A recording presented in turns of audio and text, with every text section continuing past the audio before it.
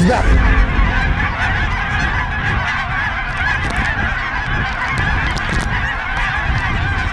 People come here basically for one reason, to see the numbers of birds that we have here and the multitude of birds. I mean, we have every bird that flies through North America just about. We have all the geese, we have all the ducks, and you just see them in the numbers that you don't see down in the States.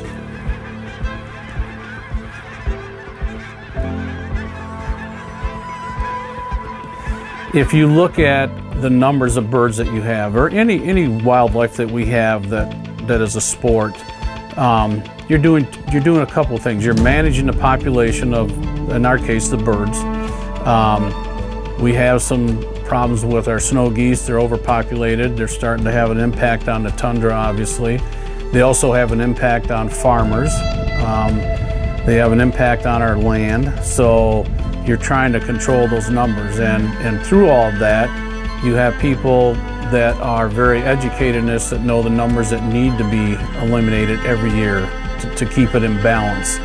And you do that in all of our animals. They try to keep things in balance so that you have enough food, areas, disease, all of that. So there's more to it than just, you're not just out shooting birds. There's a reason why this goes on the way that it does.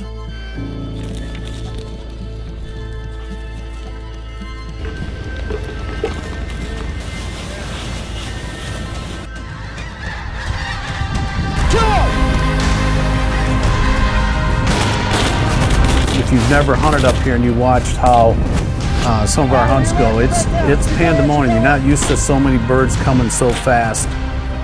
And these guys, they're part of a team. That dog works off that guide. I mean, it's fun to watch because it's like a well-tuned machine that knows what they're doing for sure. And that's part of the hunt. It just keeps the hunt moving. What these guys go through to put this together is pretty incredible. Everything takes a beating, from the guides themselves to their trucks. We had a few trucks that wouldn't start this morning because it was so cold. It was, the dogs are retrieving, 10,000 birds in a season.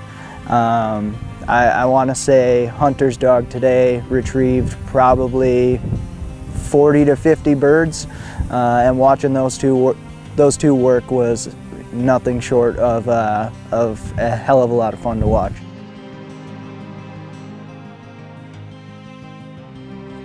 Hunting in Wisconsin has been, you see some geese and ducks and stuff, but when we came up here, it was a whole nother world up here.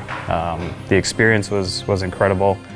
Seeing a sky full of a cloud of geese was something I hadn't seen before. So sitting in that layout blind, just staring up at kind of this dark sky of geese was pretty surreal.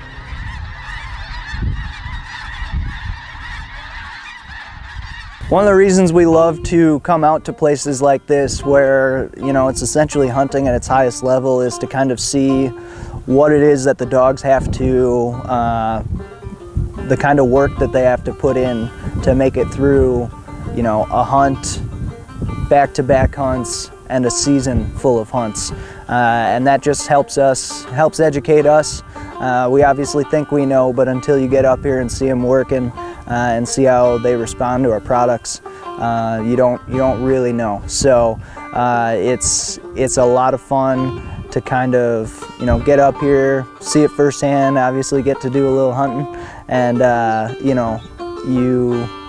it just helps us make our products better. If we see that a dog isn't responding quite the way we'd like it to the next day, we know we can kind of work with our nutritionists and tweak things to get things dialed in for them and kind of go from there. And the end result for everyone else that is using Alpha Dog Nutrition is, the customer feedback kind of speaks for itself, and it's really cool to see.